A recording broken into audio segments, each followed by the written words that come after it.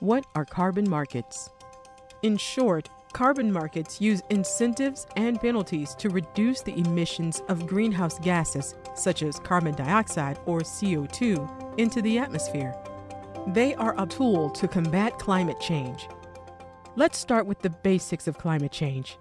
CO2 and other greenhouse gases are pumped into the atmosphere through fuel combustion, factory pollution, wildfires, deforestation, and agriculture and livestock production, all of which contribute to a warming planet.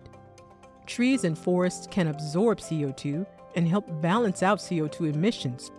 Stopping deforestation in the Amazon will ensure that trees can continue to perform their critical job of absorbing CO2 to help prevent climate change. One way to slow deforestation is by using carbon markets. Within a carbon market, each ton of CO2 that is emitted into or removed from the atmosphere is given a monetary value, represented by a carbon credit.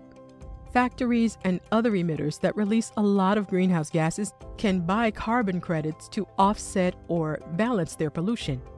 The theory is that if factories and other producers have to pay a price for releasing CO2, they will find ways to release less of it. Two types of carbon markets have been put into practice: regulated and voluntary. In a regulated carbon market, a limit or cap is placed on the amount of CO2 a factory, country, or other emitter can release.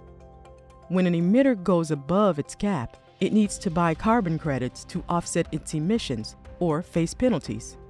In a voluntary carbon market, emitters can buy carbon credits to balance out or offset greenhouse gas emissions. These credits are purchased out of a sense of social responsibility to pay for the damage they are doing to the environment. Carbon markets enable businesses, governments, individuals, and organizations to work together to reduce the amount of greenhouse gases in the atmosphere. Payments help support activities that reduce emissions and reward communities that protect their forests. The United States Agency for International Development, USAID, implements many projects like this in the Amazon region. In 2021 alone, USAID activities in the Amazon offset an estimated 33.9 million metric tons of CO2, equivalent to the greenhouse gas emissions from more than 7.3 million gasoline-powered passenger vehicles in 1 year.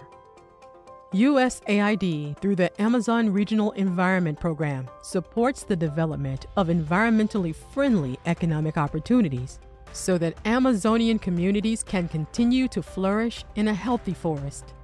Carbon markets are one way to change the cost of doing business as usual, to the benefit of the entire planet.